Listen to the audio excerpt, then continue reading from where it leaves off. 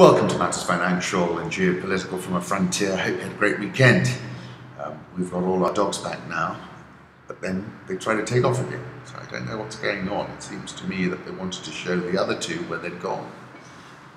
But anyway, the big news is we're hosting the Central Bank Governor, Patrick Njoroge, at Mindspeak, Saturday, the 28th of May. Looking forward to that tremendously. That follows on our Mindspeak session with Kenya bankers, Habil Olaka, Joshua Oigara of KCB, and of course John Gachora of NIC Bank.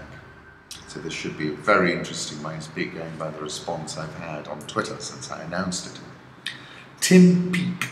This is as far north as my lens will stretch, Greenland's southern coast. And then I was reading a new book by Paul Auster called Invisible, but I still think his best book was The Music of Chance. If you haven't read it, do read it. It's just another word for the same thing. You want to believe in some hidden purpose. You're trying to persuade yourself there's a reason for what happens in the world. I don't care what you call it, God or luck or harmony. It all comes down to the same bullshit. It's a way of avoiding the facts, of refusing to look at how things really work. I like this photograph of the Mahal, the water palace. It's a palace located in the middle of the Mansagar Lake in Jaipur. And I finally got my copy of Roberto Bolaño's 2666, and I couldn't put it down all day yesterday. Pretty engrossing stuff, as I'd expected from reading tidbits on the internet about him and about the book. People see what they want to see, and what people want to see never has anything to do with the truth. Everything is a burned book, my dear maestro. Music, the 10th dimension, the 4th dimension, cradles, the production of bullets and rifles, westerns, all burned books. Political reflections. Venezuelan government has seized control of factories as country risks economic explosion. President Nicolás Maduro has threatened to seize factories that have ceased production and arrest their owners after extending emergency powers amid the country's massive economic crisis. Maduro made his remarks Saturday, ordering all actions to recover the production apparatus which is being paralyzed by the bourgeoisie. He added that factory owners sabotaged the country by halting production at their plants. The Associated Press reports that Empresas Polar, the country's largest food and drink distributor, closed its last beer plant, claiming that the company lacked the capital to purchase the raw materials necessary to continue production. Mr. Maduro sees the action of Empresas Polar as a deliberate attempt to destabilize the economy. The president accused Washington of plotting a coup against his administration, similar to the temporary ousting of the then-President Hugo Chavez in 2002. You can hear the ice cracking. You know there's a crisis coming. Our pressure on this isn't going to resolve this issue, one official told reporters. This is really not the case that the US is rooting for any outcome other than there not to be an economic meltdown or social violence. There are reasons for concern that over the summer, as Venezuela gives importance to payments on debt over imports, that these events could spiral. Venezuela opposition slams desperate Maduro's state of emergency, 60-day state of emergency due to what he calls plots from Venezuela and the United States to subvert him. And then I like this tweet from Nicolás Maduro. I can't say it in Spanish. Nuestra nación tiene fuerza para defenderse, para que esta patria no la toque nadie. I have to go to Rich Wrap-Ups and use the translate button on Twitter. August 2015, I said the end is nigh for crude oil and oil producers from Caracas to Luanda, from Riyadh to Abuja. I said these economies are going to contract, currencies which have already collapsed are going to be routed, and Greek-style austerity will be the order of the day. The meltdown is coming, and here we are. 12th of January last year, I spoke about the oil warfare specialist, President Obama, having successfully wrestled crude to below $50 a barrel. And with that, it affected a chokehold on Putin's Russia, Venezuela, and others as far afield as Nigeria and Angola. Mr. Capriles said at a rally, Venezuela is a bomb that could explode at any moment. It's a very fluid situation there. We knew it was coming. It seems to be a lot closer now. South Africa's presidency denies report of Gordhan arrest. Ouster.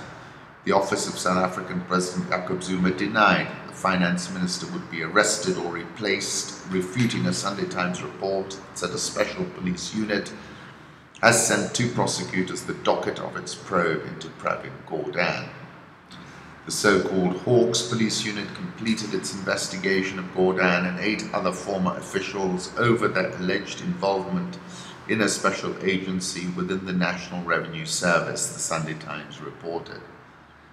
A prosecution may prompt Zuma to replace Gordhan, who ran the service until 2009, with Brian Molefe, whom I met at January McCamber's Mindspeak. Brian is currently the CEO of the state-owned utility Eskom Holdings. I have a high regard for Brian, actually, but ousting Gordhan will be the straw that broke the Rand's back, in my opinion. NASA oil temperature is out. Warmest April on record, beats the previous record by largest margin ever. 23rd of November, I said, I cannot help feeling we are like frogs in boiling water. We have created massive interference in the cosmic fine-tuning phenomenon. From there I jumped to Olafur Eliasson's The Weather Project, which I like. And I also like this Invisible House, location Hampton, Australia. Let's move on to the markets. The US curve flattened 9 basis points last week, which is its most aggressive week of flattening since July last year, essentially. Market thinking that the likelihood of further rate hikes is diminishing.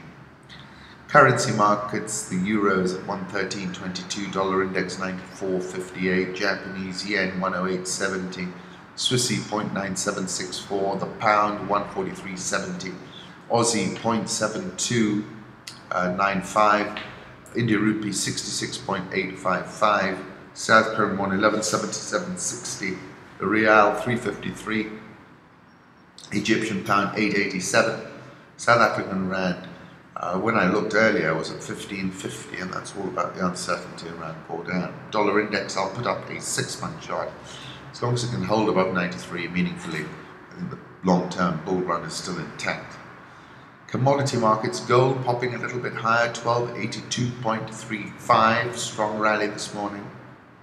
And I think it's consolidating ahead of a launch over 1300.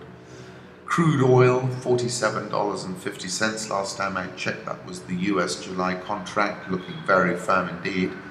And this, I think, is really a story of Nigeria. Silver has gained 24% in 2016, and hedge funds have now expanded their bullish bets on silver to an all-time high. MSCI Emerging Market Index is below 801, and according to Anirudh Sethi, remains bearish below that. At the heart of political upheavals is usually an economy in absolute disarray. This is Brazil's worst recession in a century. This is David Ingles tweeting us a diagram. Moody's have downgraded Saudi Arabia to A1 from AA3. Watched a very interesting video in French for an hour and 20 minutes, but extremely good. The Irresistible Ascension de Moishi Katumbi. And this is a documentary about Moishi, his football team, how he operates. It gives you a very interesting insight into what's going on there. The question is, can he replicate that? I think he's obviously a populist and very popular, and I'm not convinced Kabila can keep a lid on the street. My article over the weekend was called The Geopolitics of Pipelines in East Africa. Given that Uganda's decision to export its crude oil to world markets via the port of Tanga is now a done deal, it is worth analysing what has happened and appreciating that this is the equivalent of a blow to the solar plexus of our regional ambitions and that these ambitions are gasping for breath. Recall that Ethiopia has already dialed up the Djibouti route, and that Lapset is in essence a Kenyan South Sudan gig, and that South Sudan is back at ground zero and is not in a position to finance its own recovery, let alone a pipeline. If the renowned short seller Mr. Chanos could short Lapset, I'm sure he would be limited short.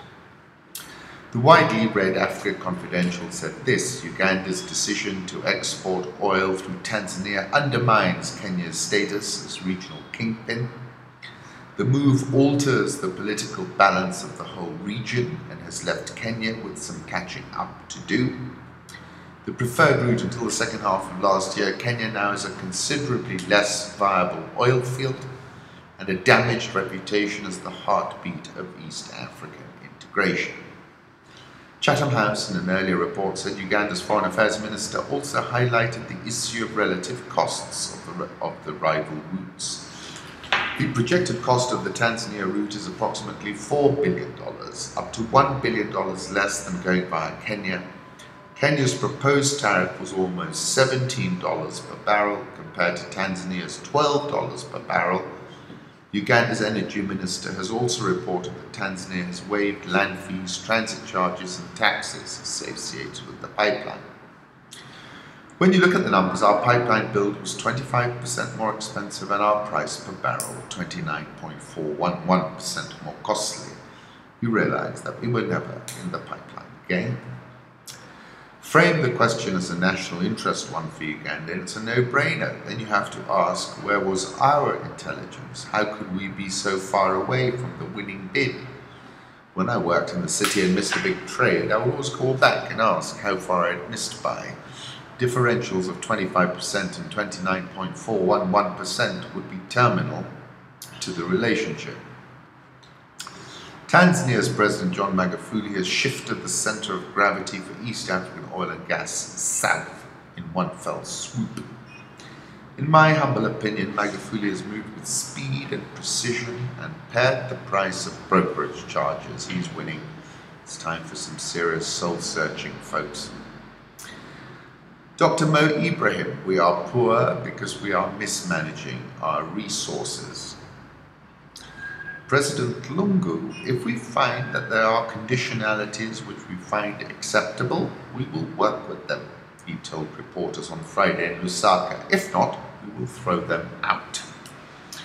Both the IMF and the government have said any aid program would only be finalized after the polls.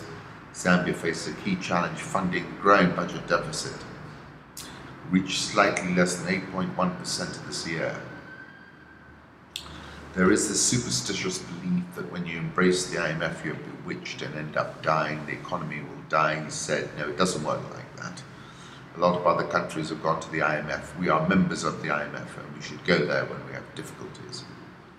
Clearly they have to, they haven't got any other choice. South Africa's Zuma says to return land to blacks as vote looms. He was always going to lurch into that sort of area. Government pushed through a new law to compensate the black majority for stolen land, stepping up populist rhetoric before August local polls. South African all shares up 1.79%. Have a look at the dollar-rand 6-month chart. We're back at 15.50. This is all the uncertainty over Gordhan feeding in. Nigeria's central bank has denied a report of a planned devaluation. The news website SaharaReporters.com said President Buhari had agreed to devalue the Naira in exchange for funds from the IMF to help offset a slump in oil revenues. Quoting unnamed Buhari aides, it said the Naira rate to the dollar could fall to 290 compared with 198 currently. However, a spokesman for the central bank, Isaac Okorafor, said the rumor that the Naira is going to be devalued is false. Look, it is inevitable it's going to be devalued. That's the point. Petrometrics, an oil research group, believes Nigerian production may now be little more than 1 million barrels per day. Nigerian oil share down 7.69% this year. Ghana Stock Exchange Composite Index down 10.32% this year. Africa has more large businesses than you expect, says McKinsey. has identified 700 African companies with annual sales of more than $500 million, many of which are growing and reinvesting and are a reason for optimism about economic prospects on the continent. There's a lot more than most people would think, said Dominic Barton on Friday. 2/3 of them are private.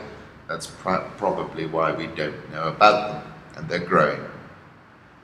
Of the companies identified with annual revenue larger than $500 million, 300 are in South Africa, 133 in North Africa, 56 are in Nigeria. There was a look of satisfaction in President Uhuru Kenyatta's eyes as he sat down to talk to the Africa report in Paris.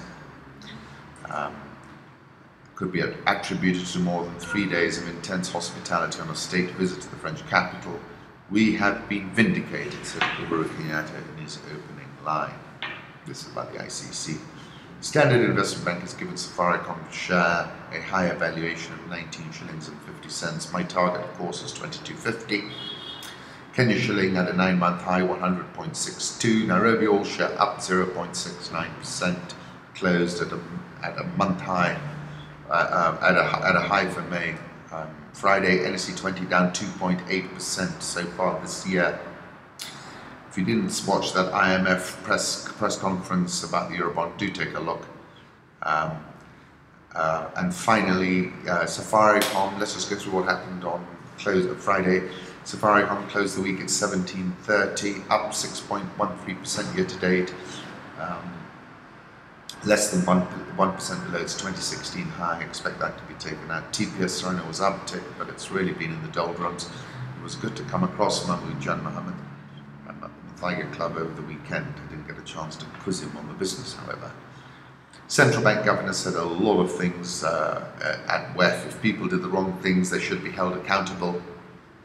We are going to take them to a court of law, put them behind bars. It's essential for people to understand that banking is not shopkeeping. It's not like a fruit seller on a corner. You get deposits from the population in trust. You have a fiduciary responsibility to discharge. There was a reset in thinking of how the sector is organized and how it delivers value. Kenya has just gone through that reset. It's done because we are now in the new normal. Our aspiration is to become better than Dubai without the tower, he said. We're thinking Singapore, we're thinking any other financial sector in the world. About Barclays' divestment of its Africa business, he said, it feels like we're being treated like flower girls who have no real role to play in the transaction. There are consequences of their actions in the 12+ jurisdictions they operate in. They need to talk to the regulators. Barclays firm 0.485% to close at 10.35. It's down 23.89% year to date because of this uncertainty around ownership. KCB was the most traded share on Friday, just 1.75% below its 2016 high. Kengen, which of course announced that 2-for-1 rights issue, closed at 7.15, lost about 10% last week, but I really think it's all in the price, notwithstanding the fact that it's a 2-for-1 ratio in terms of the rights issue. EABL, which has been a standout, and I look forward to catching up with Charles tomorrow night, firm 0.33% to close at 2.97. That's up 8.79% year to date, excluding a special dividend and an interim dividend. Once again, thank you kindly for stopping by.